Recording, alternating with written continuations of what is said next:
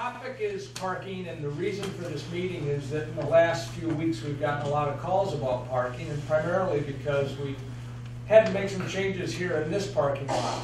This parking lot is a public parking lot owned by the village, and as village staff within this office has increased, we've had a need to provide parking for our employees. We certainly feel as though it's our lot that we need to have parking for our employees.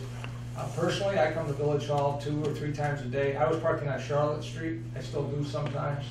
I don't mind it, but for me, running in and out is one thing, but for employees that are here, they prefer to have parking nearby, and we thought that they deserve it. So we've made some changes here. This is meant to be a forum, so for discussion, open talking. I do want to give a short little introduction first and tell you some of the observations that I've had. I've been dealing with parking here since I started 7 years ago. Different elements and aspects of parking have come up through that time. I think we have some things under control. In the last week and a half since I've been preparing for this meeting, I've been driving around to observe parking, and I can tell you a little bit about what I did last week on a few days to count open parking spaces. But has prompted me to identify some recommendations that I would certainly make to the board. I've already talked with the mayor about those, and we can discuss what some of those are. We want to get your feedback where we have problems, and I know we have problems of availability of parking, overnight parking, park issues that we have with parking are people inappropriately parking and just totally disregarding any of the rules, which puts stress on our parking lots. We have people who use public parking lots as storage for their vehicles. If you're doing that, I'll tell you, we don't have a law against it, we don't have a code against it, but it certainly tips the apple cart. That's the kind of thing that causes problems for us. Our parking lots are not meant for long-term storage. If you have vehicles that you don't use regularly and you want to store them, there are certainly plenty of places for a fee, obviously, but that's what those are intended for. Public parking lots are not intended for long-term vehicle storage. If you travel away in the wintertime, or if in the summer you have a vehicle that you don't use often. So just a quick introduction. Here on the screen are some of the parking lots that we have in the village, and those that are public lots. And the area that I was most interested in watching when I did this little inventory last week of open parking spaces was in and around our business district. And the reason I chose that is because that's where I feel we have the issue. I don't think we have a problem with parking, in Smoky Hollow, down Smoky Hollow Plaza, down over those areas. We have a problem here in this more congested, more dense developed area of the Four Corners and the areas immediately around it, generally about 2 blocks in either direction of the Four Corners. In the inventory that I did, I also did count vehicle open parking spaces at the Red Mill Inn and on Marble Street. On Marble Street, we have on-street parking as well as a parking lot at the end. You might ask why. Well, it's not over here at the Four Corners. We do have businesses over there, so I did want to try to see what the situation was there. I'm going to give you some of these numbers that I saw, and you can give me the feedback, and I understand that it is a snapshot, but it will tell a story in itself. So of the parking lots that you are probably familiar with is here in Village Hall. I hope you're familiar with River Street parking lot. We just spent a lot of money on that last year. It looks nice.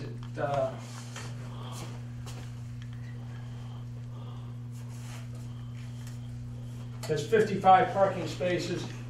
In my inventory, I said that there's quite a few open. Village Square parking. Mercer Park is available for parking. Probably it's not something that you recognize as an open parking lot, and we don't have signage to give you that understanding. But that's one of my thoughts to myself as I went through, and it's something that we want to correct. So that's something that I'll talk to the board about, and we can have a discussion regarding that this evening. And another area that I looked at for parking is in and around is Elizabeth Street, the first block from Oswego Street down to Virginia. Oswego Street here, this first block from the Four Corners going north up to Elizabeth Street. West Genesee Street right here, this less than a full block, or you might call it a block, from River Street over to the Four Corners. Those are the areas that I inventoried last week. And what I tried to do was try to get a broad understanding of what the parking issues are. I went on, my intention was to go Monday, Wednesday, Friday at 10 in the morning and 2 in the afternoon, and just count open parking spaces. And let's see where we have issues. Wednesday was a heavy snow day, so I didn't think it was an appropriate day to try to track something like that, so I looked at Thursday. Now I know that this is the winter months and the demand on our parking is not as great in the winter as it is in the summer. So I understand that it doesn't necessarily represent all of our conditions. And it also doesn't represent stress conditions, meaning when we have an event in the village. Event parking is unique. I don't think that's what we're talking about. But if people have concern over event parking or that they're losing parking during events, we can talk about that today. And I'll give you the floor in just a moment. Let me tell you these numbers here. So last week on Monday, or let's go through it. Mercer Park parking lot had virtually no cars in it on any of the 6 occasions I went there to look. The most it ever had was at one point it had 2 cars parked in it. Village Hall parking lot, the exact opposite. The available public parking spaces, which there are only a few now, there was only 1 available on 2 occasions.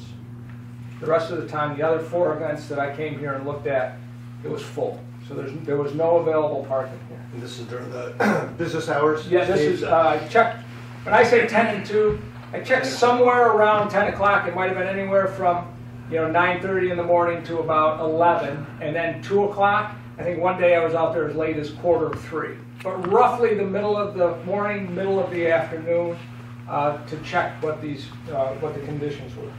River Street parking lot. We've had high demand on River Street parking lot, right down 1 block away from us here, in the past. But however, because of change in Dick Long's way in which he manages his office, there's very little stress on that parking lot now.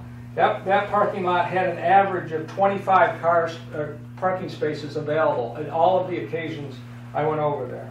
22, 29, 24, 28, 26, 32. I also know that the beauty salon on River Street is closed on Monday, so the Monday event may have been somewhat biased, but even on the other 4 occasions I was there, there was in excess of 20 parking spaces available. River Street parking lot, again, non-event issues, does not appear to present any problems. Village Square had in excess of 55 parking spaces on every occasion that I went over there, and as many as 71 on one day. That lot holds 129 cars. There's 129 spaces there. Where is that again? Village Square. So where the fire department used to be? Yeah, this one here, behind Sheehan's, come down the stairs, behind the Bville Diner, Bank. Where the hair salon was down the stairs? Yes. Yes. Yep. Yeah. Marble Street. People may not even be aware that on the far end of Marble Street, and again, this awareness is another issue. We need signage to get people in the direction. It is not the most convenient parking for business activity, the end of Marble Street. When it was built with events in mind. All right, so and understanding that, but I just want to let you know, there was never a car in the lot of any of the times that I went down there, which might present the question, why on earth did you ever build a parking lot there? But for event activities on Paper Mill Island, it's ideal parking, and it generally gets filled up pretty early. Steve, can you point that out? Yes, so Marble Street, yeah, Marble Street's here on the island. And then the parking is where Chef and the Cook is. Okay, yeah. Yeah. Jesse Cakes is on Marble Street. Yeah. And the parking lot is at the end of the street. It's further down. And there is on-street parking there as well, and I got some inventory of on-street parking as well. So at the end of the parking lot, or I'm sorry, at the end of the street there. Meadow Street parking lot, which I'm sure you don't know about yet. It's not even on the radar, but it is one that we're going to have. It is also primarily an event parking lot. It's over here. It's a large parcel that we acquired from the Canal Corp a few years ago. We turned it into a parking lot. It's not paved. It's a gravel parking lot. Again, signage to alert people that it's there. It's not used. But you know what? I didn't expect that it would be. I just went by and checked it when I did this. And it's really intended for future development. As we start to do some different things, that parking lot will be more critical. And it is good for event parking, so that you're in close enough that you can walk to the major events. You can walk to Village Square, you can walk to Paper Mill Island, and you can walk to a lot of the eateries, restaurants, and taverns in the village from there, but it's not the most convenient for business activity. If you're not familiar with where Meadow Street is, it runs parallel with Route 48. It's behind St. Mary's Church, is where that parking lot's located. Okay, and the Red Mill Inn the Red Mill Inn, parking in front of it is municipal parking. We have a small sign there, that's municipal parking. So I did inventory that as well. Very rarely were there cars there. There's 16 spots, and there was a couple times when all 16 were available. There was never a time when there was any less than 13 available.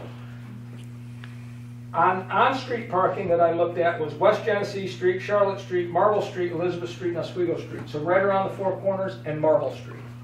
No stress on any of those during the day, morning or afternoon. What the concern regarding some of those is students parking there. And because of that reason, some restrictions have been put up. Portions of that are 2-hour parking. We may consider whether or not that's still necessary, because what I found was the students don't appear to be parking on Elizabeth Street on that first block near the business district.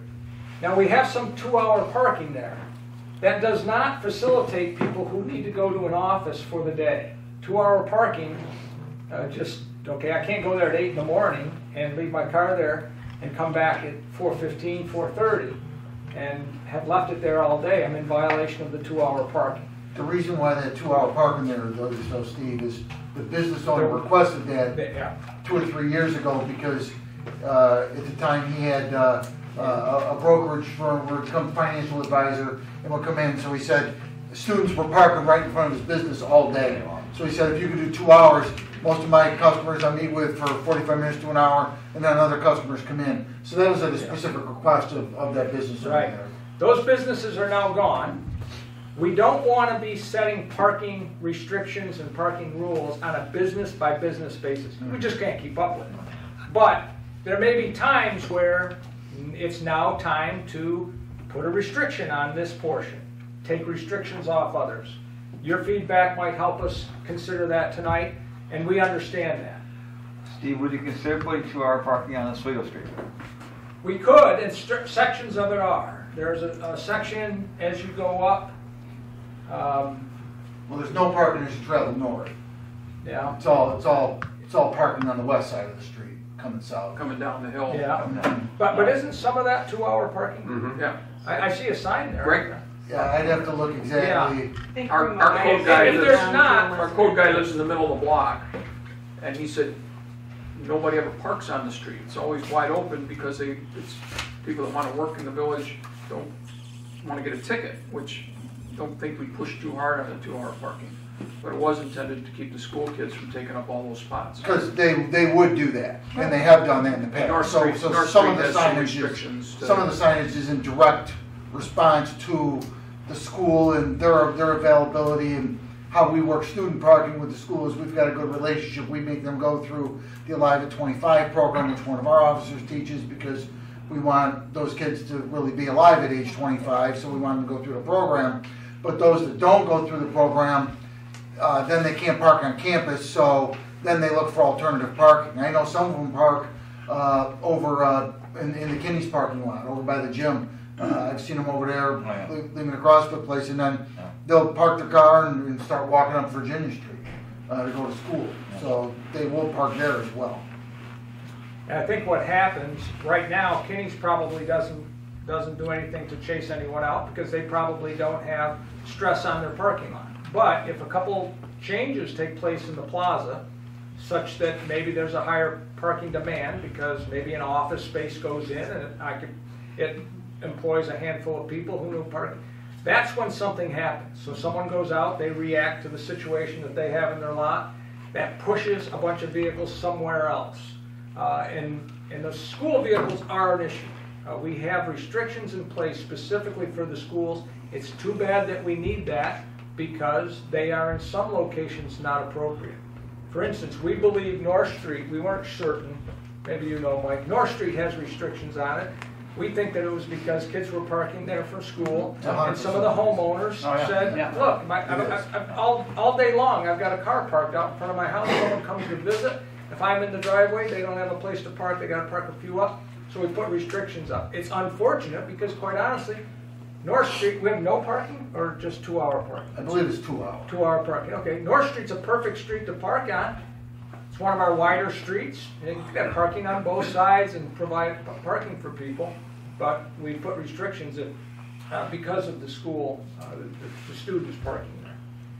Just so you know, I think that both the Oswego Street and the North Street happened back when I was in high school, Yeah. 30-some years ago, so. Oh, so you're the boy. No.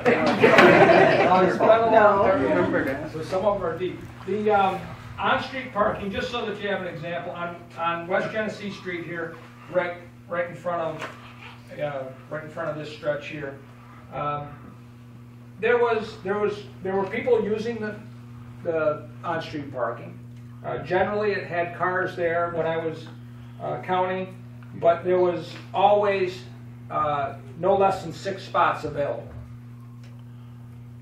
Charlotte Street, which is right here, Charlotte Street is not a great parking spot for business activity, but it would be a great spot for employee parking if you have a small lot and you need to free up some of your lot for your clients and customers. If you were willing to ask your employees to park on Charlotte Street, it's not that far from our business district. It's quite close. Charlotte Street was never stressed, had never less than 18 parking spots available on the times I went. Elizabeth Street, 20 out of 21 parking spaces, there was never less than 14. And Oswego Street, right here, at the Four Corners, in front of Pizza Man, in front of the bank, that was quite heavily used throughout the day, particularly in the afternoon at the 2 o'clock time. There were periods when there was less than 5. There was only 4 parking spaces available. There's about 26 spots total up through there. A couple of things that I observed, and then I'll let you start having the floor, is that signage, as I talked about. The other thing might be striping. 26 parking spots on Oswego Street is if cars are parked neatly going up there. But if cars are parked in a manner so that they're spread out, obviously you're not going to get 26 cars all the time. Dennis Sick, I've spoke to him about parking before, and he's mentioned that often right in front of his building, where I think he can get 6 or 8 vehicles, sometimes he gets half that because of the way cars park. It's not that people are being lazy, it's just that they're not noticing that they maybe didn't pull up, they're not up close enough to the next corner, there's not enough room for another car, but yet they're back into the second space. So striping would help on the street, as well as in some of our parking lots. Our parking lots are, as they age, we lose the striping. Village Square parking lot now is 7 years old. It needs to be restriped. So these are some of the things that we'll look at. Signage to where things are. I know that we've had issues here, and I know we have overnight, so feel free. Go ahead and let me know what some of your concerns or interests are. Yes? I was telling my secretary about the letter when I got it, and when you come in the street entrance, her desk is like right there, so people stop and talk to her. The person had just moved to Baldwinsville, and as she's talking to the person says, "How long can I park here?" They were parked right in front of the steps, front steps, on Genesee, in front of the library. Yeah, she's like, "You better move in now." I mean, I understand there's no parking there, but she said she didn't think there were any signs telling people that. We can look. I believe there are. Yeah, I've never seen anyone park on Genesee Street. We never did either until this woman, and so Suzanne directed our parking lot, but. I know there are a couple people in this room who would have the same memories as I would as far as the old village. There's pictures of Baldwinsville downtown where there was parking on both sides of the street from the Four Corners to the bridge. Yep. On going down Genesee Street all the way to the intersection. There were cars on both sides of the street. All 4 directions, cars on both sides. You could park all the way up Genesee Street going up to the funeral home. And if there was a funeral going on, they allowed them to park coming into the Four Corners area. So things were different. And somebody said, why do we have such an issue now? So, well, we didn't have Radisson, we didn't have Village Green, we didn't have Seneca Estates or any of all those cars that come through the village that aren't from the village. So we multiplied the usage of our streets. There's just a lot more vehicles coming through, Yeah. and we've had problems with our lot. One time I had to go to the ambulance corps and ask them to move cars because they were in some sort of training. They're parking our lot on a day when I happened to have 2 large events where I had a lot of people coming. From the library's perspective, if people park on our lot when we're not open, that's fine by us. We don't care. The issue is when we're open. And now that that auto parts store is being built, that again brought more to us. And just to forewarn you, probably the end of August, we have a state construction grant in. We have to redo our lot. So probably for 2 weeks, people won't be able to use our lot at all. So what I'm hoping is the lot that's next to us that belongs to the plaza where they dump their snow, that they will let us use that, and we'll set up a temporary, sort of a temporary branch where we'll be able to help people who would be difficult to get into the building up the sidewalk. So that will create generally a parking issue during that time at the end of August, early September. It probably will, and if you can coordinate with other local businesses in order to provide parking during that stretch, that 2-week stretch, that would be good. The issues that people have in their private parking lots and unauthorized use of those lots, I would encourage you to do one of 2 things. Maybe with your own signage, provide an opportunity so people do know when they might use that when they're not using the facility. So if the library is perfectly fine with that, you may want to put a sign up. It's to no advantage of you other than to assist people who come to the village during an event. And by events, I generally mean Paper Mill Island, a parade, or something like that. But if you say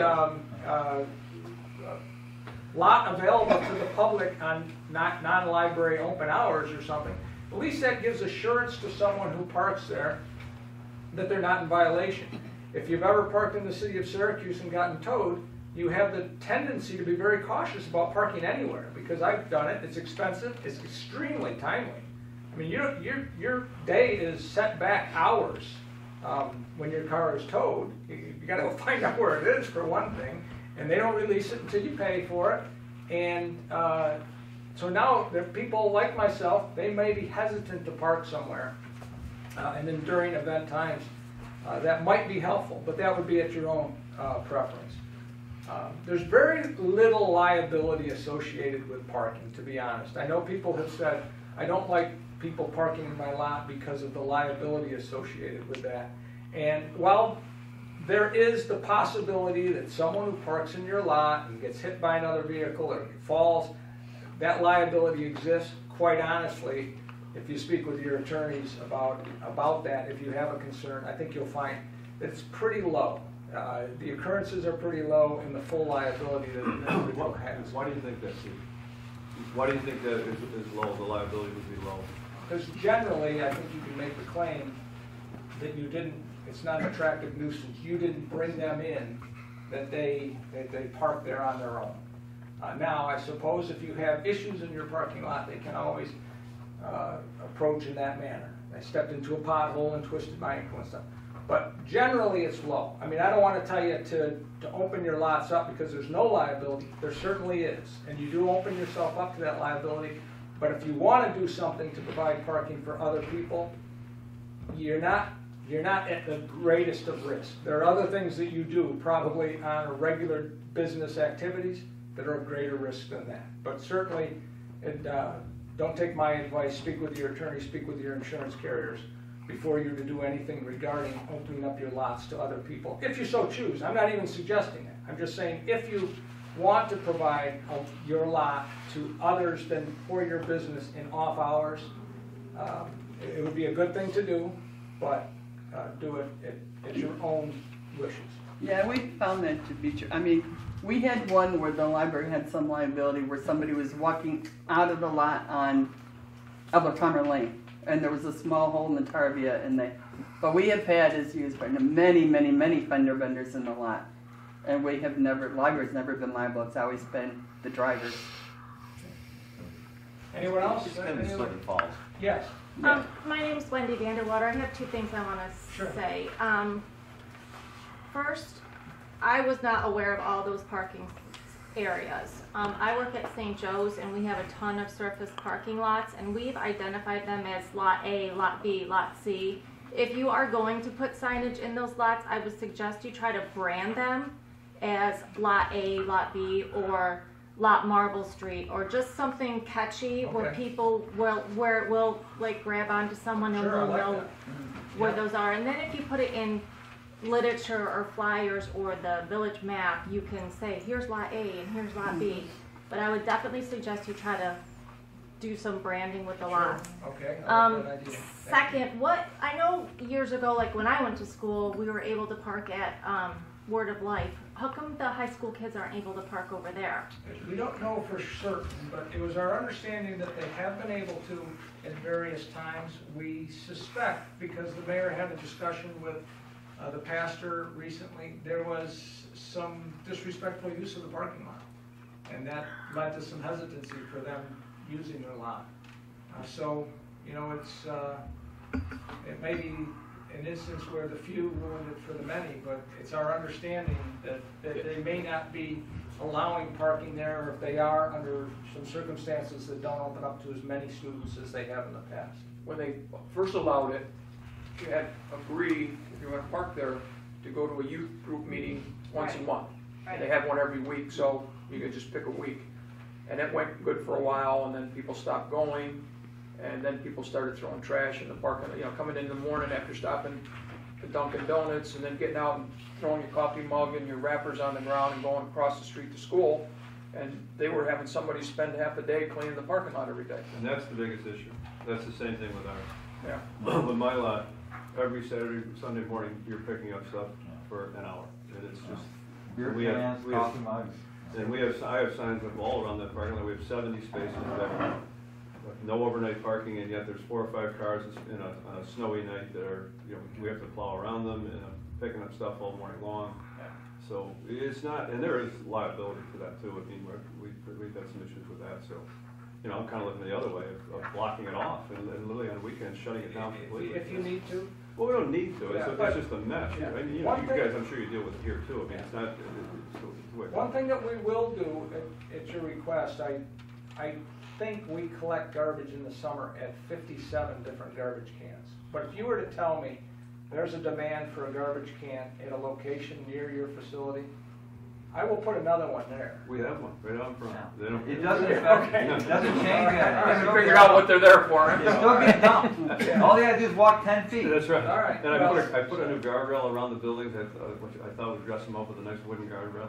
I didn't think about the fact that the top of the guardrail is flat as opposed to, there's beer bottles up and down everywhere. Right on top. Yeah, there's a little place for them to sit now. All right, well, I don't know what else to do, but if you were to tell me that there's a need for garbage receptacles somewhere, that you think we're generating garbage and there's not a spot right nearby, let us know.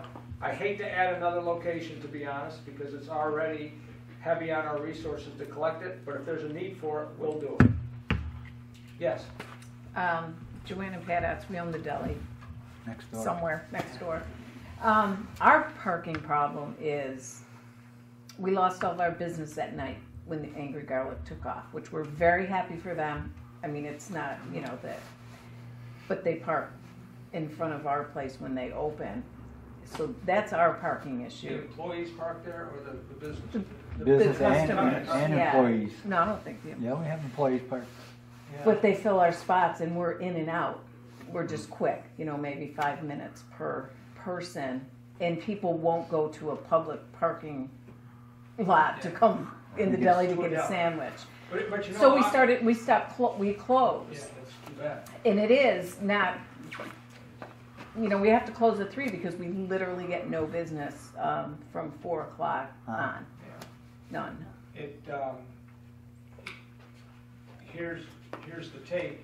Generally, people want to park very close to a place the distance that people are willing to travel from a parking space to the place of their business is related to the time they spend in that business. So for instance, if you're running into the bank, doing quick business and leaving, you don't want to be in the bank for 3 minutes and have to travel to and from the bank 7 minutes.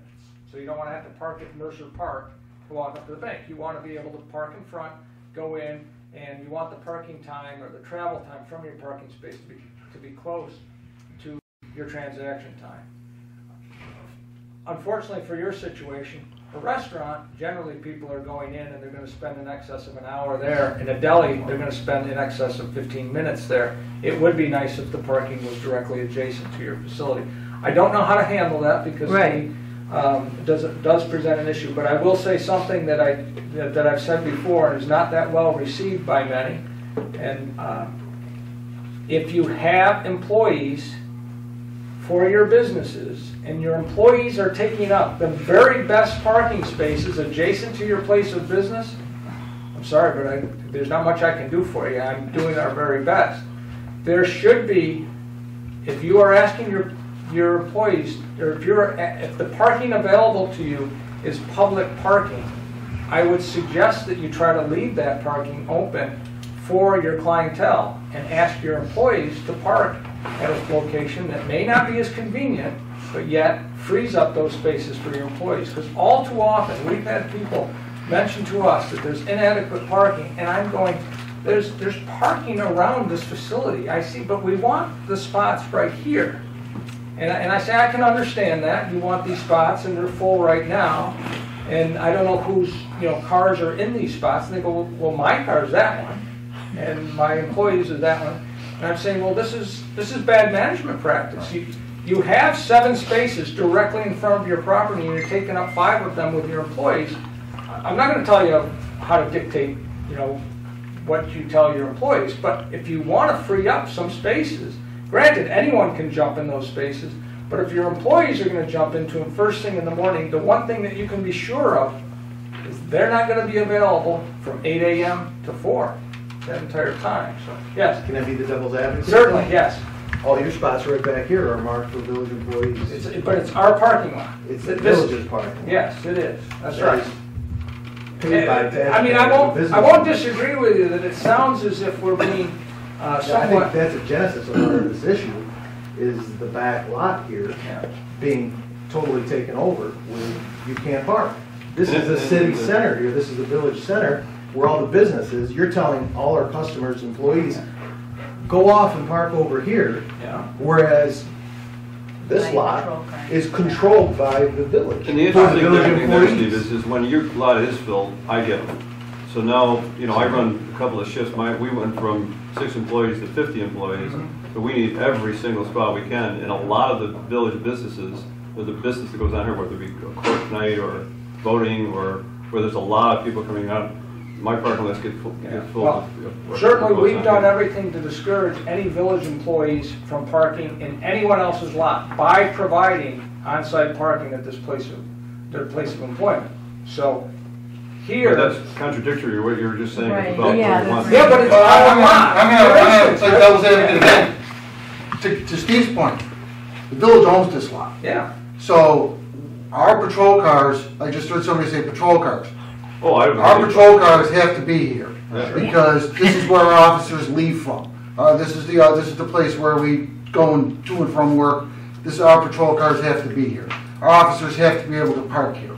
So. Well, I don't think I disagree with that, Mike. And we put and the other issue is our employees, to Steve's point from earlier, the village employees, we've got more school resource officers, so as I start to look at our staff during the daytime of a couple clerical people, a couple school resource officers, a couple administrative people, now just from our police side of the house, we start to fill up lots.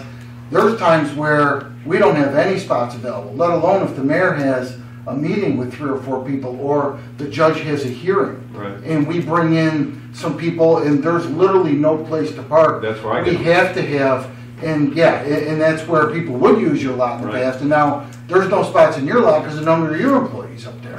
So that's why you've kind of kept that close. Sounds like you're outgrowing the location. For those Well, we might be, or or anyone else, like it's been suggested, why doesn't Bville Village relocate? It's a thought for sure. You know, there's a I better, guess I would bigger ask- location with parking. There's not a better location though than in the center of the village, Right. where your village office. In addition to that, by the way, while we do maintain parking for our clients in a sense, because we have people come pay water bills, they're the 3 best spots in our lot. We did not reserve the best spots in our lot for our employees so that they can easily walk from a parking spot to the door. The best spots in our lot are reserved for the people who come here to pay bills. And we do that for a couple reasons. One, for courtesy to our customers, but also the vast majority, a large portion of the people who come to pay their bills in person are elderly. And we understand that, and we've always made a point of making sure that those spots right here at the corner are open. That's my problem too. I have many elderly customers, and we have the back parking lot that we try to reserve a few open for, and right on the street, and the street gets filled up, and that gets filled up. I've seen just this past week, a person circling around my lot, and I had to go park somewhere else, and poor guy, I don't know where he wound up parking. Yeah, This is why we're here, I believe, Yeah. just to try to find a solution. Well, I'm not trying to throw arrows. Yes. But the unfortunate part is, this lot is a log jam. Meanwhile, there's 350 This is spots where the available in the business village. is. This is where the business is. This Yeah. is where the action, this is a great area, this is a great village. But you know, to go to work in the morning, now I'm fortunate. I go up the highway garage, I literally park 15 steps from my door. It's a highway garage, it's huge, I got a lot of parking here. But in the past, I parked, I worked for firms that were, I walked, 15 minutes. Steve, Parking in the vicinity of this space is, much of it is within a 2-minute walk. Yes, Dennis. Want to pose a question to Mike. Mike, I don't understand why the police department doesn't pick up their cars at the highway department garage and then leave their personal cars there, where they would be behind a fence, more safe, undercover, so they don't have to brush them off. And then, I mean, there's no point in having a car here if you don't have a police officer to drive it, and then you got the police officer's car here. So that would free up 10, 12 spots. How many cruisers you have? 5 or 6, then. 6, right? 6, I think. Okay. Well, there's no place to park them undercover up in the highway garage. Well, So, okay, there's but no place to do that. it And would then seem to me that what we do is, our officers report here, because this is where the locker room is. Okay. This is where they get dressed. So we have some contractual responsibilities that our officers have to be here at a certain time or be ready to go at the hour that they're appointed to go. So if the officer is supposed to work at 3 o'clock in the afternoon, they have to go up to the locker room and they have to be down in our spot room ready to go at 3 o'clock per contract with the village. So there's not a locker room up at the highway department garage? But we have a break room for our employees. I mean, it would be worth the investment if they would free up a bunch of parking spots, plus I think it would be. Yeah. Well, the other issue, Dennis, is that, so if you're coming on at 3 o'clock, what we require our 7 to 3 officer to do is, if it's, January, February, is to go out there, start your car, brush your car off, so that way when 3 o'clock hits, if a call comes out, you're not spending 10 minutes brushing off and de-icing your car. So that way that car is ready to go. We can't do that if our cars are up there and Steve's driving vehicle 301 and you're driving vehicle 303. Our police department, our headquarters is here. Our exchange of information occurs here. Our officers meet in the squad room. We require that there be an actual conversation amongst our officers to say, hey, this is what went on today. This went on the midnight shift. Be on the lookout for this. It's not a long period, but it's roll call in essence of a small agency. Years ago, Mayor Saraceni asked us to do that for a period of time, and it really disrupted our operations to a great extent. And I had conversations with the mayor at the time and then Mayor Clark, and we moved our cars back here for that very reason, because this is where we need our officers to come to exchange information and for the operation of the organization. To shuttle patrol cars and officers back and forth, we would then have officers that really weren't starting their shift until, being available for calls 10, 15 minutes after the hour. And that might not seem like much until it's your home or something that you're waiting an extra 15, 20 minutes for an officer to show up. Our response time is 4 minutes or less from the point in time somebody picks up the phone to the point in time somebody shows up at your house for a call. And if it's even less than that, an emergency call, that would impact our response time. So do they get dressed on your time or their time? Their time. Their time. Their time. So they have to be in our squad room, which is downstairs on our first floor, ready to go at the hour. So that if they picked their car up at 2:30 and got here and got ready to go 3, they got their car's already brushed off. We'd have to pay them a half an hour of overtime every day. I thought you said you don't pay them till they're dressed. Yeah, but if we're requiring them to get their car and come here with a patrol car, You don't think they would prefer to pick up their car and put their personal car under punch protection? they would put in for half an hour of overtime every single day per officer. Count on it. Oh, yeah. Guaranteed. I would. There's absolutely no doubt about I would that expect fact. it too, yeah. Yeah, they have a union contract. As far as That's what it changing said. a handful of spots in the parking lot, I haven't talked about it with Dick yet, but I've looked.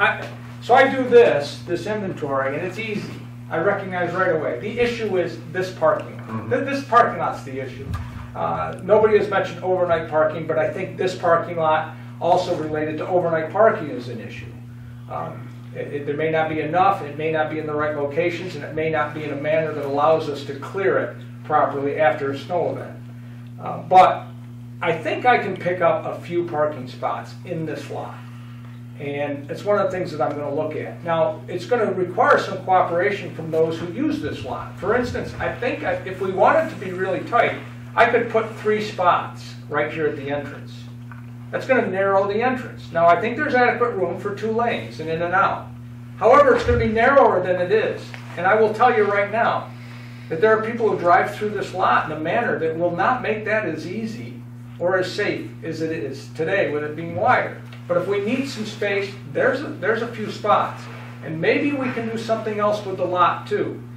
If we were to get with the bank and get a true easement through your lot, I could make this one way. I could go to diagonal parking, and I may be able to pick up a couple spots there. Any spots we can pick up would be public space because we have the number of spaces that we have right now. I don't anticipate employment in the village hall increasing. I mean, we're going to pick up 1 officer Yeah, potentially. and 1 person at the desk, right? Because Potentially. Right, so we may be adding 2, but I think we've already accounted for spaces for them. So we have adequate spaces. Right now with, I think there's only 5, well, there's 9 across the front and 4 public spots. There's only 13 public spots in this lot right now. Anything that I could add, we would make public space because we have adequate for the employees we have here. And to be truthful, when we do have a meeting, we don't have adequate space. I've had people come here and tell me, I'm parked in your 20-minute spot out there, can I stay there? And our answer is no. Let's go find us a place for you to park. That's where I get, and we have a late shift of people coming in from 3 to 11 at our call center, and our employees can't find a place to park because of that, on the days that there are something going on. Yeah, maybe court's doing it, because I've not told anyone to ever park there. It's court and voting, that's the only 2 things. I've made it very clear that on the few occasions I've had people come here for a meeting, I said, this is your parking location. And if they tell me that they're parked illegally or I'm parked up against the building or something, we've made arrangements to get them parked for our meeting. But that's only happened on 1 occasion, but I think people have parked in the 20-minute without telling me for a meeting because I see them, they leave, and then they go and they get in that spot. We don't want them in that spot. That's those 3 spots that we have, the handicap and the 2 marked for short term. They are really intended for people coming in to pay bills. People who come to pay bills here love to pay their bill. A lot of them are elderly citizens, and they love the opportunity to come in, be greeted by our clerks. They say hello. They often know each other by name. It's a nice experience for them. If there's no parking, it detracts from that experience. So we're trying to make sure that we provide that opportunity for people, and we try to keep those spots open. Yes? What about diagonal parking on Genesee? Is that ever been, or? It was years ago. I don't know though when like when you're talking about when there's parking all the way up through there, I'm gonna guess that there was not a center turning lane back then years ago. And probably with the layout of our lanes right now, diagonal parking would be difficult. I think we're gonna have to stay with parallel parking. Because then we'd have vehicles backing Backing out You have no room. into traffic there, which as you come eastbound, Oh, it already kind of splits there into two lanes for some people going straight on East Jenny and some people turning right on 48. So that would just be very problematic there. And DOT would control that parking anyway. Yeah. And I can't see where they would want people backing out there just due to the potential number of accidents. They're not gonna give up a lane. That is, West Genesee Street and Syracuse Street, Oswego Street, and actually Salina Street as well. Those are state roads. They're controlled by the state. We certainly have the opportunity to discuss parking with them, but changing any lanes, eliminating a turning lane or anything like that is probably beyond the question. They struggle with it. Just one other question. Yeah. Can I ask you where your lot is, sir? Oh, I'm sorry, right here, right behind the village hall here, 45 Oswego Street. Oh, okay. The old Danvers Furniture Building, the tall red brick building, the buildings on either side. Okay. One of the problems that we've had, we have a handicap spot out here, and we have people who work in the village who have handicap stickers who park there and park all day at a handicap place 20 feet from our door. Sure. You know, you kind of wonder what they're thinking. And we have since labeled it 20-minute, handicap 20-minute. Steve, Yes. just going back to Joanne's issue, is there any way you could do like just a couple of 15-minute parking like sections right in front of the deli? You know, just change the signage there. I know we do that. I'm here to listen. If you think just that, to give her a if you couple think of spots. short-term parking in front of your place of business is something that you would like, we can consider it. Now, we're gonna look at it not specifically for your business, for overall business district, how does it work? But if it does work, we certainly support that. Now, here's an issue with parking restrictions. Our police department is not staffed in a manner to really go out. We don't have a meter made. We don't have the opportunity. But I will tell you that at the request of the studio, the salon on River Street, they asked for some 2-hour parking.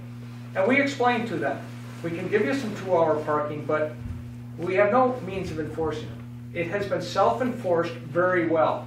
It's been in for, I think, 2.5, maybe 3 years, and quite honestly, it's the space that is generally open. People are respecting that 2-hour sign, even though, I don't think, have you ever issued a ticket? I don't recall it. Yeah. And to Steve's point, it's not something we go out every day and say, let's go enforce parking. I remember when I was a young officer, we had a parking enforcement officer working for the village, and she was the most despised person in the world. I felt so bad for this poor girl, because all she did was write parking tickets every day. Back in the days of meters. I wrote somebody a ticket that was at St. Mary's one time, and had come in and tell me I wasn't a good Catholic. So, that's a true story. And so, people get upset with the parking, and I understand that, but if someone calls up and says, hey, there's a car parking in the 2-hour spot for the last 3 days every day, and this is the plate number, well, we're going to run the plate number, we're going to go over there, we're going to put a warning ticket on it, we're going to try and track down the owner and say, we got a Like sign help her here. out and like deter some people from parking. Yeah, just so give her some if, spots in front of if the you store. notice where you're in a 2-hour spot, it's by your business, and people aren't really abiding by that, well then, just call us and let us know and say, this car is there on a regular basis, here's the plate number, and we'll take care of that. Well, We'll talk to the person and we'll enforce that if we need to. And the last time this happened, which was a few years ago, and Mayor Clark was the mayor, and I did the survey at the time then, what we found is the majority of the people that were having the impact, they were actually the business owners that were parking there on the street. And they would go out and then they would move their car 20 feet forward, or they would drive around the block and come back. And they were trying to play the games, and we said, look, I wrote a letter and said, you kind of got to help everybody out here. To the mayor's point, don't take the spot right in front of your business, you know, try and open things up. And we, you know, that letter seemed to be successful. But if there is an issue, you let us know, and we've got officers that will take care of that. Is going out and enforcing parking a priority that I've set for our officers? Quite frankly, no. But it's something that we'll certainly address on an as-needed basis if people say this is a particular issue with a particular car or two. Well, a lot of them come in, a lot, and I'm saying most, and they'll go, I'm in the no parking please spot. And I'm like, that's okay, we'll just hurry. And then they go out, so they respect that spot. Right. And I let them park there, and I tell them, just do it. Yeah. But because we're in and out, I mean, Yeah. we're that quick. But so they do respect.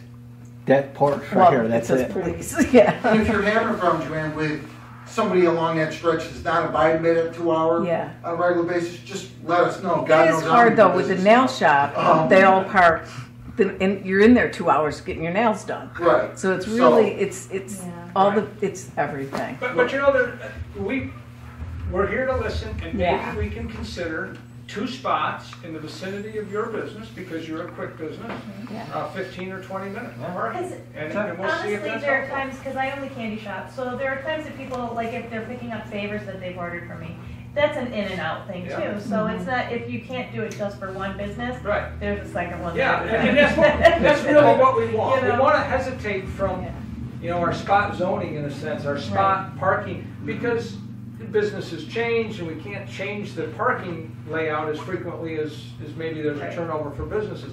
But if there is, if you're saying that in this area, there's enough businesses to warrant short-term parking, Well, we and can, even we like for can do Emmett, that. for the, Right. for the Yeah. coffee shop. There's I mean, three we've of got them. people that run and just grab a Steve, coffee. I'm just thinking that to not make it any harder on the people that are going to Angry Garlic or Pizza Man, you could probably even limit the 30-minute, maybe just till like 7 p.m. or something. Right, Yeah. yeah. So exactly. Yeah, people Yeah. dining Yeah. later can go Yeah. and park there We for can them limit that, 2 hours. we can cut it off at a certain time period on Yeah. signage, yeah. Exactly. And that make it, because that's really not something we are gonna enforce Right. at 10 o'clock at night, quite Right, frankly. right. Because that's just not, once we get past that Yeah. 5, 6 o'clock time period. So I've got some apartments, I got 41 Oswego Street, I've got Yeah. apartments and businesses.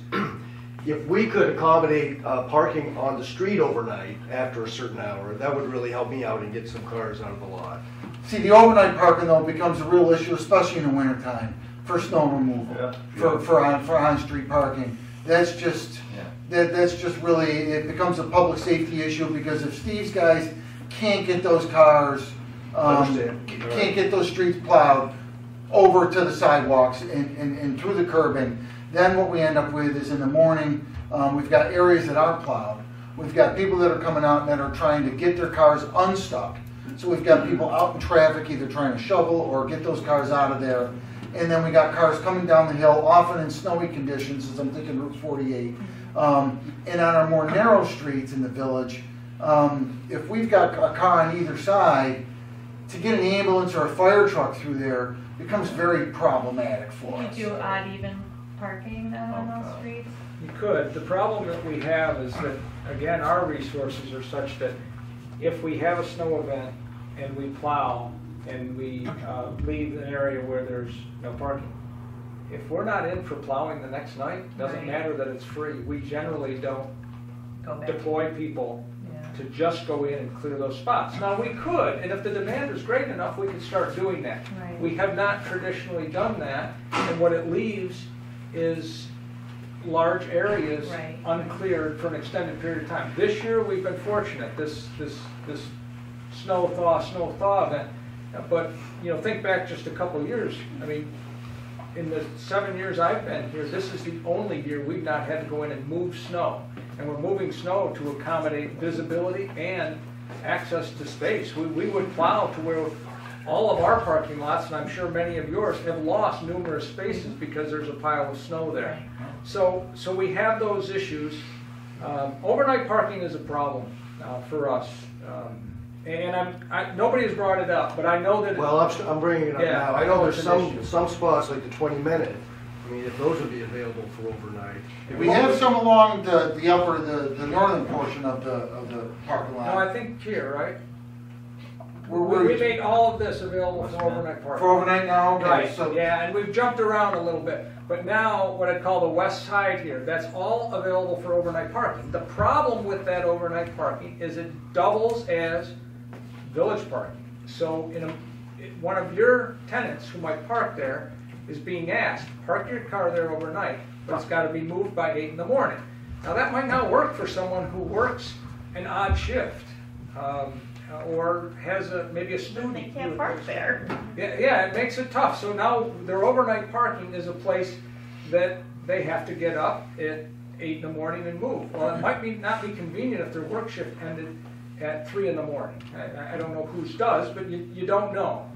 So there may be some difficulty, and you know, we're trying to work some of this out, and we will. I understand River Street parking lot needs some more overnight parking as well. And we have an issue over there because of the way we clear snow and where we dump it. The ideal spots for overnight parking are right in the lane where we want to push and dump snow. So we isolate that to provide that opportunity. If we don't do that, we're piling snow in the parking lot, losing parking spaces. But you also have people that are parking there for long periods of time, They are, and which is nothing is being done about that. there's nothing we can do. There's no Maybe there should be a code or change. law against it. Yeah, we have to upgrade our code to take care of that. And you know what they say about laws that are made for specific situations? They're bad. They're bad. What would be good is if the people would just abide by the element of what is proper. The parking lot's very clear. We've talked to all those people. I've talked to them But one personally. tenant should This not be is- allowed to occupy Yes, three parking that's spots. right. And then Overnight parking. And that's what happens. Right now, we do have a situation. One tenant occupies multiple spaces, and the vehicles don't move. Which And you means can't plow. shame them. You can't. I mean, I've said to them, do you realize what you're doing, the hardship that you're causing other people? And the answer is, yeah, well, you know, it's the concern is not with them. And we've tried to raise the concern, and we can write code that would specifically address those situations. You've got to be careful when you do that. You got to recognize that you may be writing laws and codes that create a hardship on good citizens. So we got to be very cautious when you start writing code and law that is specific to a particular situation. And we've talked about it. We're gonna, because we're fed up with it as well. It's been a thorn in our side. I mean, when I was trying One to. person can't be held accountable. Well, One of our possibilities is if we have overnight parking and we make it odd even. Yeah. So if you have a long line, like along the fence where the power company is there, so if we take the left half and say on odd numbers, you park there, and then on even, so they have to move their car for the next night. Well, now if you're gonna be in the spot you're not supposed to, we can tow you away. So we may have to get back to that. Then you can't live elsewhere and put a couple of your cars in our municipal lot.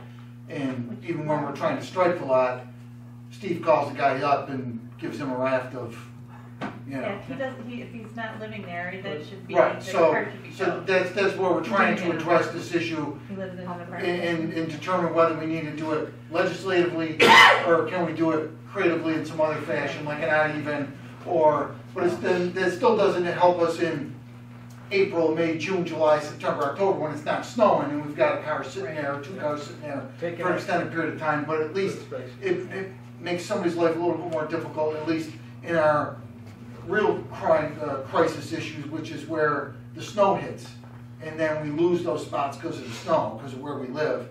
It now creates so much more of a problem. This lot here years ago used to be odd even as well along that west side. So there's, and for the same reason that Steve mentioned, so if one night it snows bad, they can get it cleared out, and then maybe the next day or so or two, they can get the other side cleared out so it's available for parking, because otherwise, if the snow's there and then it freezes, you can't even get a car in here sometimes. And to your issue there, I really don't want people who are coming here to Village Hall to go parking in your parking lot. It's not appropriate. People should be parking in their authorized spaces. I will add a sign here designating Charlotte Street and River Street parking lot as the overflow for this lot. So on court night, at least they don't have the excuse, well, I didn't know where to park. Not that that's that great an excuse. I parked illegally because I didn't know where to park. Well, like I said, I'll tell you what, you can tell that to the guy who towed your car in Syracuse. And he'll say, yeah, it's still $145. So, but if we have some signage up that indicates that there are other places to park that are available for your business here in Village Hall, they certainly would have no excuse, no reason and no excuse to be parking in your parking lot. And I don't want them going up there. When they come here for court and they find this lot full, To accommodate court, we do close the office here at 4:45. Court starts at 4. Yeah. So the court lot, or the court attendees are starting to come in, and we do close, and our clerk and such go home at 4:15 in an attempt to start to open up some spaces, but you don't have the opportunity to close it, right? So, I mean, your people are still here. Yeah. We don't want the police closing early. But you know, so you're. Going home early, So the court night. dispatchers and other people have yet to leave at 4:00. Court people are showing up, the lot's full, and yes, I'm certain that they are doing just what you're saying. That the next closest spot is where they're going, but we'll give them some direction with signage, and it'll be up to them to do that. But don't you One say, little thing Yeah. too. Just with looking at, just direction and giving customers, having them know where to park. I would say that it should say public parking instead of municipal, because I think that people don't really know that that's what that means. That's fine. Yeah, That's true. That's a good point. it is It's a little thing, but I mean, I have a bachelor's degree and I look at municipal and I go, is that Google it. Yeah, sounds like it's for employees or something. Right, and I'm like, well, I think so, but no. And that goes But to, seriously. yeah, I think some of the waypointing, we could probably do a better job of directing people where there actually is Yeah, parking. and there's only just, I was looking as I was going through town today to see where there were signs, and granted, I just came down 31, but there's just, just the one sign right there, and I noticed that it said municipal parking, and I know that people don't know that that's what Yeah, that it is. doesn't stand out. I bought those signs a couple years ago. They're over at the Red Mill Inn. When you're driving by in your car, that sign looks about this big. It's not what we need. We need signs that are very, like you said, they have to be either a large P with the arrow, that's Right. generally accepted as public parking. Right, that's why I got the big candy shop sign, Yeah. because people didn't know that my lollipop was a candy. Is there some place that we can point to that has the public parking map? Our website has it, that map is on our website. Oh, that's cool. And I think in 2 forms, I'm not sure, but that is on the village website. But as I look at, we've got that, the village square where the fire department was, and a couple people said, well, where's that? I think, and there's 150 something spots in there, Steve? Yeah. That's a lot of spots, so if we can And it's really somehow not that get bad, because you can waypointing walk people under to the there, bridge and up. that's a good place for parking, because it's still pretty centrally located, along some of those businesses along 48 and Genesee Street, East Genesee Street there. So that is close, and then the walkway underneath, and I know there's different comments at different points in time about that walkway underneath the, There's some sign at the The the four bridge there, corners too, to direct, like if people need to get back there from there, if they're not coming down, 48 from that direction, they're not gonna even know that that's available if they're not familiar right, with it. same with the River Street lot. A lot of people don't even know if you're not from Balls or you're not sure where you are. Right. People don't even know that lot is Right. there, but it's really just tucked behind the buildings there, Bill Long's place and some of the buildings along in there. Now, Robin, you and I had talked about this, it's not really an issue of not enough parking, it's just where some of it Perception, is. it's a Yeah. perception And issue. I can remember a certain fellow that owned a Cajun restaurant over by the bridge who complained when we had a farmer's market and an auto show because it took up all his parking. He doesn't own any parking. It's a public Right, parking right. spot. And I said to him, did you look over in the cottage parking lot? He said, I'm not having my customers walk from that parking lot over. I said, there's spots in that lot that are closer Right. than if you park in the square. And he said, well, but I'm not having my employees walk over there at night, the women and stuff. I said, so you walk across the street with them. I mean, I was out one night, it was a Friday night, there was a concert going on. So that square lot was packed. 45 spots open in the cottage parking lot, and he was claiming there was no place for his people to park. I said, put it on your website, there's parking directly across the street in a village lot. Well, no, that was too complicated, we can't do that. So I mean, in some cases, there's legitimate issues. And in some cases, it's just people don't want to Perception. take one more step. Yeah, and they're walking farther to get into Wegmans than they are to, Right. get into any. But I'm thinking about it as I go to other places, you go to Lake Placid, you go to Skinny Atlas, Right. there's some good signage, people know, you find where to park and you know where to park. I think we can probably accommodate that, and then hopefully through muscle memory, so to speak, with, you know, you kind of train people, all right, these are some parking spots that are available for folks to go to. I can have a candy scavenger hunt throughout the parking lot. Be educated. I think that'll work. That'll work. Well, one of the things that, to get slightly off, but not too far off, the issue that the mayor and I have talked about is that while you may not understand the concept of pedestrian traffic and how it relates to some of your businesses, not all of yours, obviously if you don't have walk-in business, but a candy store certainly is. If we had centralized parking like Skinny Atlas does and you had to walk to all of your locations, you are now walking past our boutique retail facilities, and that's what attracts people into those. Right now, we struggle keeping some of our businesses in place because I don't know that this exact thing happens, but I've talked to people who do this. They will go to the bank and park in front of the bank, and then they will drive to Dollar General and go in there, and then they will drive from there to the barber shop to get their hair cut. They didn't walk past a single business. Their objective was to park in front of each business. So now I know we have too much parking. that's a societal thing. That's right. That really, and what it results in is none of our boutique retails that we've had, some have come and gone, and we still have a few, but there's no pedestrian traffic walking past those, and therefore someone can lure them in. To be honest, if you had a centralized parking, people used it and had to walk to locations, it might provide the opportunity for some other retail here in the village, which is one of the things that we would love to see. We try to make efforts to encourage it. I know people say, well, what do you do for businesses? We don't do a whole lot. We're not an economic development arm of anything, but we certainly do think about your businesses and think about future possible businesses and how they might thrive in the village, or at least be able to be sustainable. And truthfully, the fact that everyone drives from location to location is part of the problem why our small businesses struggle. There must be a positive incentive we can use to have people park in the more available spots. So, as an example, I'm glad no one's talking about charging for parking. No. Because I don't like No that. interest in that. Everyone hates to pay for parking. Yeah. How about if we paid people $1 to park in the empty lots? And the young kids, they're gonna go there. People are just trying to save a buck, and maybe the Chamber of Commerce or something like that, or how much is that? A couple $1,000s a year to start moving. People are willing to walk a little bit more if they're gonna make a buck or two. I don't know what. Well, some idea of a positive incentive. Some kind of positive incentive to park somewhere else. And they park for an hour, they go around the block and park again. But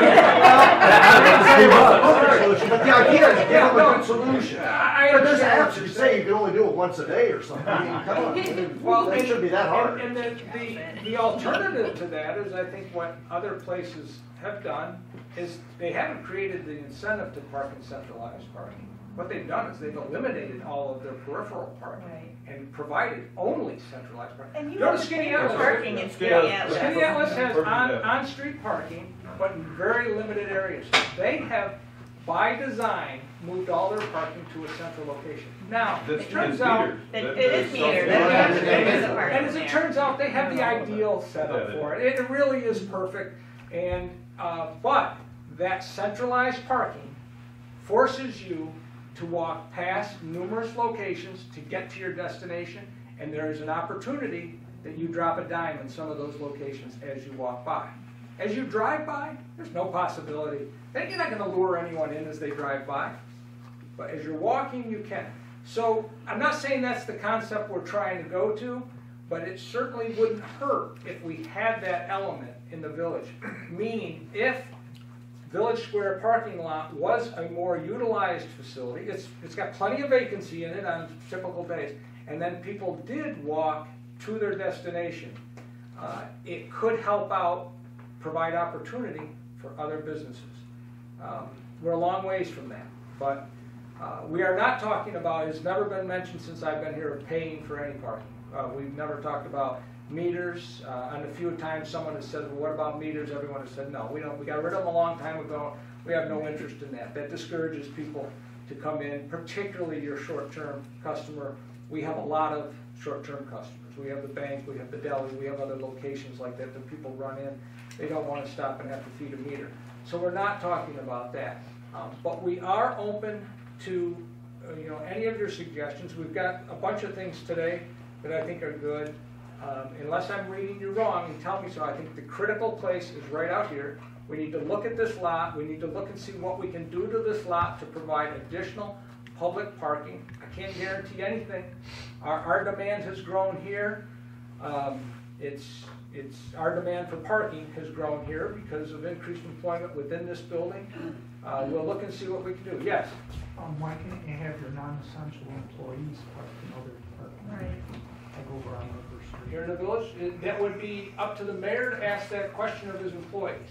Well, pay them $1 a day to do it. But Seriously, some kind of positive incentive. recognize that I don't want to Let's be, you grab something with the kids. I don't want to be too bold, but this is our driveway that when we didn't need it all, it was available to the public. Our driveway now, we got more kids, and my driveway's full, and we're not letting the neighbors park in our driveway.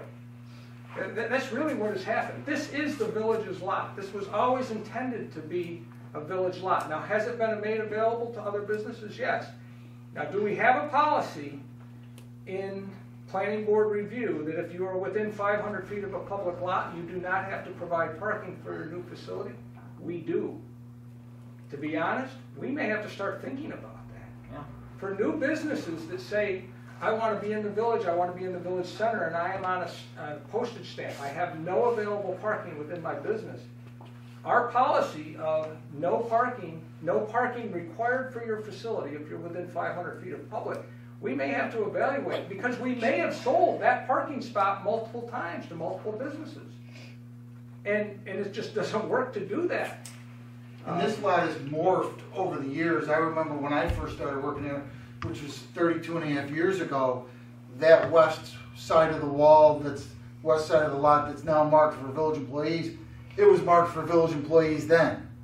And then over years, things change and those signs come down, and then other signs go up, and signs come down, and signs go up. And these are cyclical issues as time go on. But I remember coming to work here and coming for an interview and trying to pull into a parking spot and saying, oh, I can't park there. I got to find somewhere else to park because it said village employees, and I was just coming for an employment interview. But it's on the map as a municipal, isn't it? It is, and it's... We have 14 spots. There's some municipal spot, and then certainly after 4 o'clock, it's wide open. So that's why I'm referring. Sir, you had your hand up in the corner too. Yes, my wife owns Bliss Bridal on the corner, the bridal shop, and most of her customers come from out of town.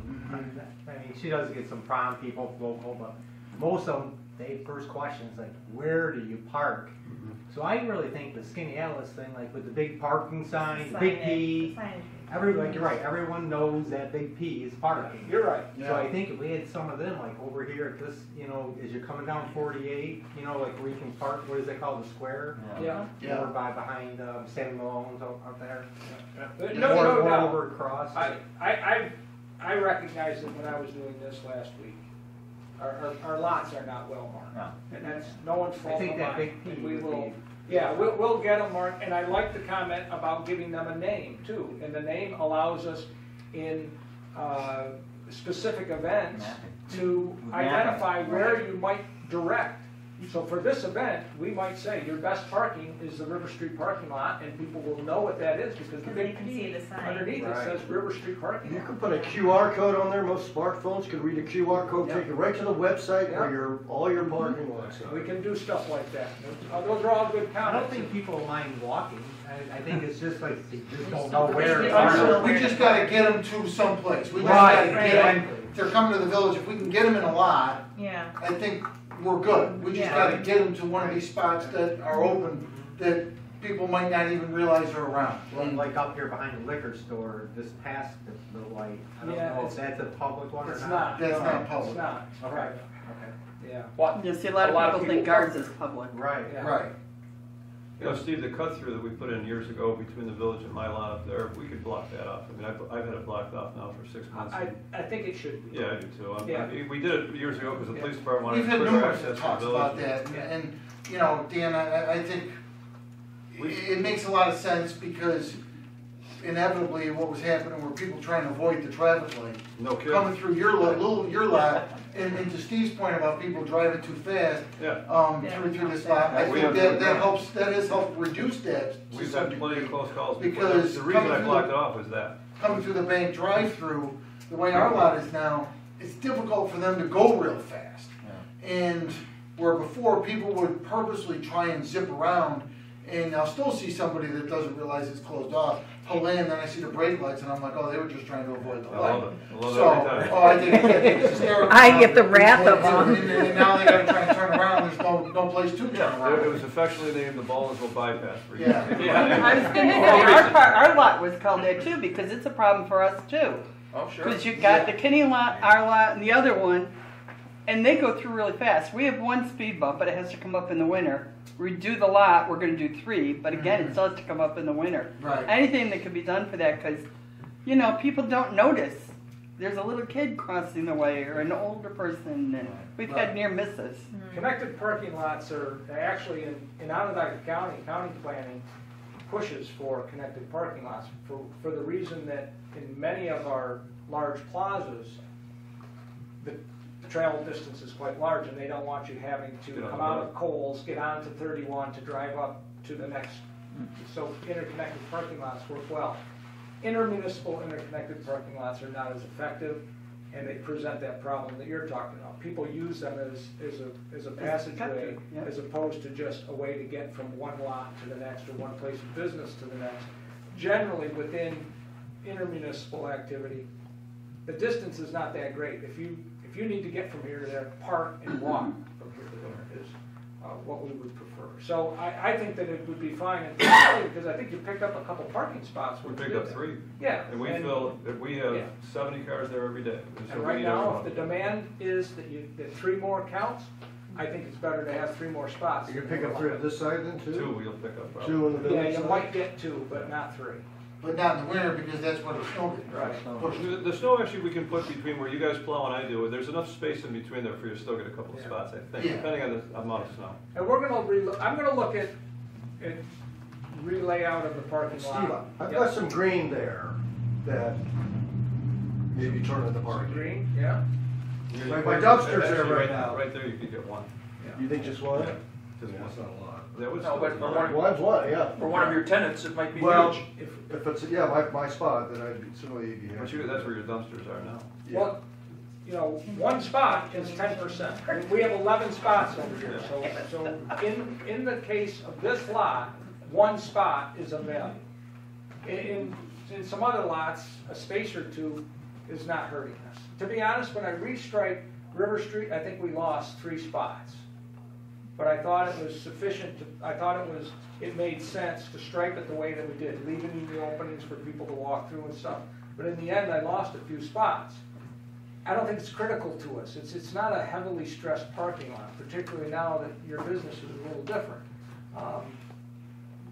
We certainly hope that it is in the future. Parking is not a bad problem to have. I mean, that means we have occupancy is up and activity within the village is good. And it's been a long time since people have had that as a problem here. So that's good. It certainly isn't something that I hope bottles us up. We should be able to solve it. And I mean, unless anyone else has anything, I'm going to leave with the comments that I have here, the notes that I've taken, particularly signage, giving awareness to where parking lots are. We'll do that. We'll look at some very short term, some 15-minute parking in isolated areas within the West Genesee Street, Oswego Street corridor to see if there's some value there. We might remove some parking restrictions along Elizabeth Street. We might evaluate whether or not they should stay in or come down, but we'll take a look at that. I would like to strike Mercer Park parking lot because while it doesn't provide parking for your everyday activities, it is good facility or good activity or event parking, And right now, if you go down there, you wouldn't know where to park, because there's no striping. So we'll look at striping there. Mercer Park, that's the one down by the river now? It is, right down here, right at the end of Charlotte Street. Playground is. Yeah, again, it's a long walk for going in and doing a transaction in a local business, but it's not a long walk if you're coming up and then there's, Like the parade for the parade of lights. Right. That's not a far walk at all if you're coming for the parade of lights and you're gonna be at the Four Corners, stand there for an hour and a half or 2 hours watching 100 fire trucks roll by. You know, that's not a long walk, because then you get done, you walk back down, you get in your car and you leave the village, because that event brings several thousand people into the village for a very short period of time. Everyone kind of shows up, they're here, the tree gets lit, the fireworks go off. Some people go to the library and other people get in their car and go home, and some of it's weather dependent as to what it's doing out. Right. But there's an event where people are always asking, where do we park? Because this lot is totally full, and then many other lots, the library and the liquor store, right, everywhere gets full for that event, even though it's not public parking. People just take the liberty and utilize it as such. You said something, Steve, too, about striping, like Oswego Street and stuff, because then that would add some space. It wouldn't necessarily add space, but it would, as it organizes the parking, it provides that all of the spaces can be utilized. So when we have stress conditions, West Genesee Street, we had times when there was only, when there was few as 6 available parking spaces. But I'll bet you if the cars were parked better, it might be 8 or even 10. Yeah, so just make it more efficient. I got to talk to the state about that, because they're state roads. I don't think they'll have a problem with us striping it. We need to find the funding. I did not anticipate this, so we're going to need to find a manner in which to do some of this work. But I'm certain we can do it. Does anyone else have any issues? Any questions? And we'll try to address some overnight parking as well. I don't know the answer to that. I don't know if it's going to be an odd-even type thing or if it's just going to be additional space. But we recognize that that's an issue for some of you that have tenants, and we'll see if we can solve that issue as well. I just have a question on, like, we have signs that say, you know, library parking and threatens towing. Do we have to actually say on there where we would tow if we did? Well, yeah, because it's not the police that would do that towing, it's actually the library itself. Right, we would call somebody, right, but do we have to actually say where we would send them? You should probably talk to some legal counsel or somebody on that as to what you would want that sign to say, and then whether you want to actually enforce that particular process. This is the phone number to call your car. Okay. Right, because you can't just tow it, then somebody calls up and says, my car's got stolen, and we say, no, it's probably towed, where to? We don't know who took it, you know. So you would want, if it was XYZ towing, you'd want to make sure that you had an arrangement with XYZ towing. Chances are slim to be honest. And well, most of you, you're business people, but most of you don't have walk-in business. I will leave you with this note. The mayor has coined this a couple of years ago, and I strongly support it, with the idea of activities and events.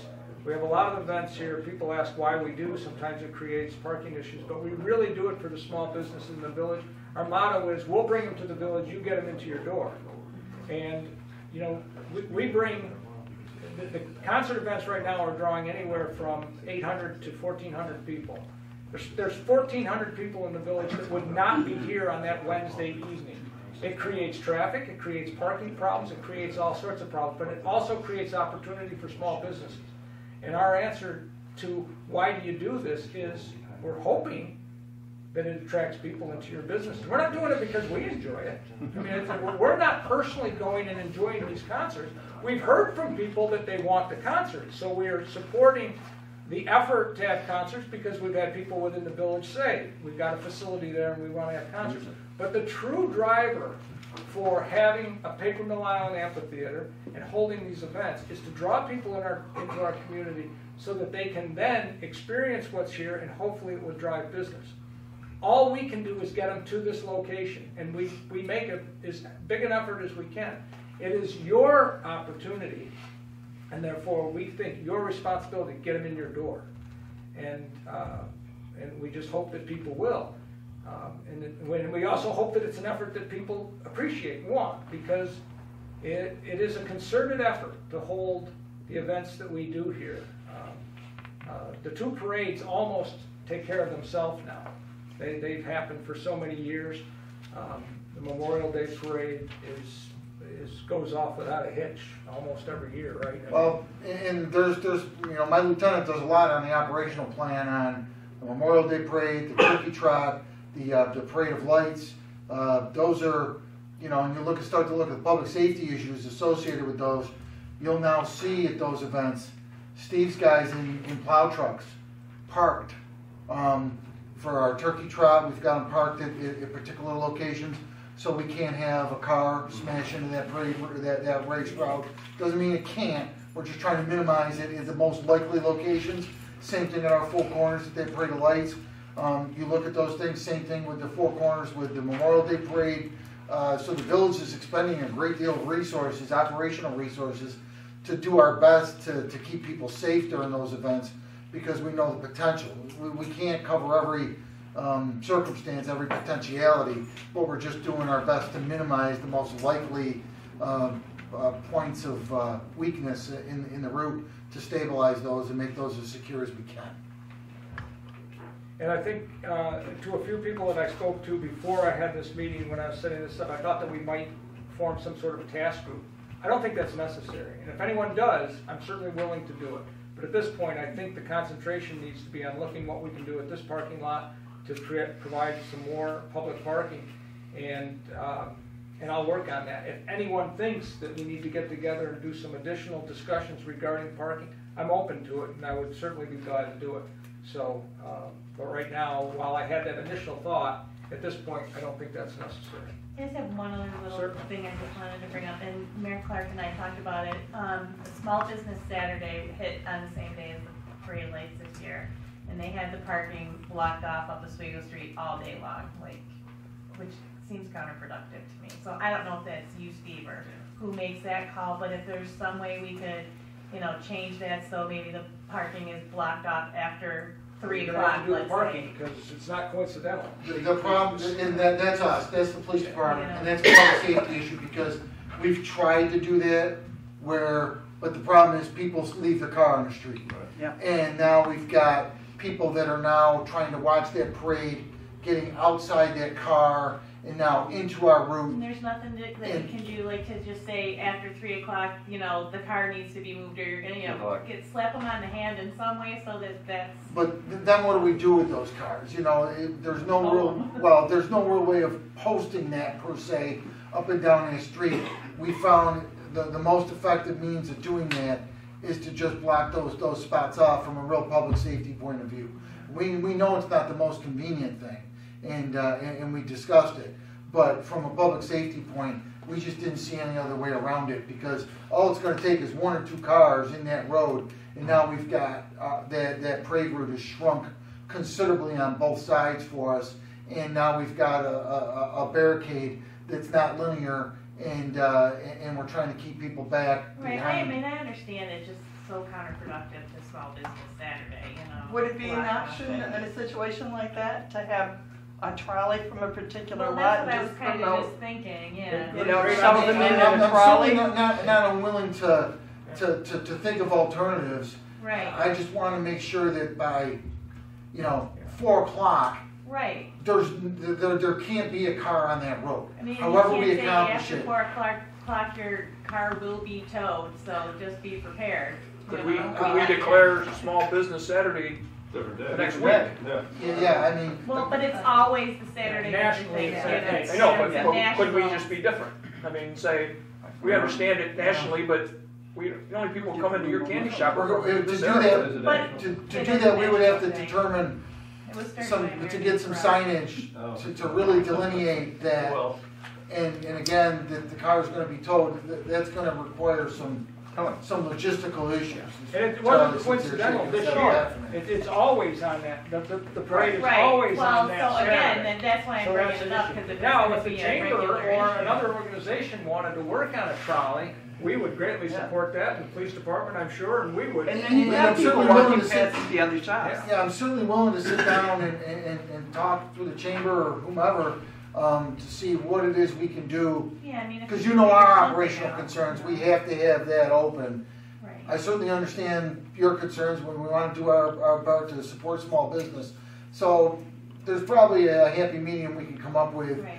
Maybe we call it 3 o'clock to give us some time that if we gotta tow some cars. Right. Because it's gonna take us time to get That's tow what I'm trucks saying. there. I get that you have to get started. Because we have people start lining up. We have people put chairs down at 8 o'clock in the morning. Oh, I believe We it. literally had people put lawn chairs down at 8 o'clock in the morning to come back at 5 o'clock that night for their seat. So, I mean, therein lies our operational issues, so you understand our point of view. So we just gotta ensure that, we can accomplish that, whether that's through some barricading and some signage, that we put up and are very clear that cars have to be off the street by 3 or they're gonna get towed, or however we're gonna work that, come up with something. It's also, it's a stressful time for our resources because the turkey trot, which is not our event, but the village does an awful lot to support. That happened, what, 2 days earlier. That's on So now Thursday. it's the Saturday of the parade. The parade is our event. We've got a lot of activities there. So we're stressed through that period for resources as well. And, Just so you know, we basically, nobody gets that weekend off, right?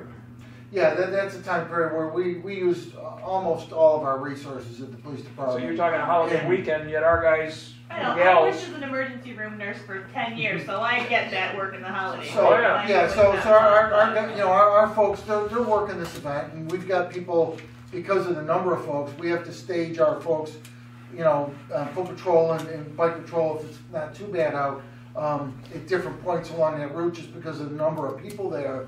And, the typical parade mentality, let's get out into the road, because someone's gonna throw candy or this or that. And it's almost better for us if there's snowbanks, so we can keep people off, stay on the other side of the bank. That becomes an issue for us, but as long as we can, Yeah, if we can as long as we can market and sign it properly, I'm not gonna have a problem with doing it, but the problem we run into is all it takes is one car on each side becomes a real issue for us now. It really That does. is a big key, big parking key. yeah. But, I certainly understand during the small business Saturday, people are gonna park and walk, and hopefully they're gonna visit some of the shops. If we can come up with some solution, I'm more than willing to try and find it. Again, I guess it's like Joe's saying, signs that say, direct them to where they can park long-term Yeah. for that day. Yeah, and some of that waypointing will be, I think, helpful to us as well.